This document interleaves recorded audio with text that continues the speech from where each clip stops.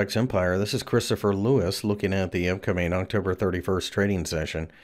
In front of you, I have pound yen. You can see that the pound initially broke to the 150 level, then rolled right back over. I think there's plenty of support just below, though, especially at 149.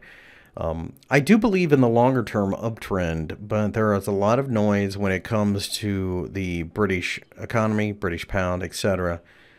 So I don't think it's going to be very easy. If we can break above the 150 handle, then sends the market to the 152.5 level. Keep in mind that this is a risk-on, risk-off pair, though.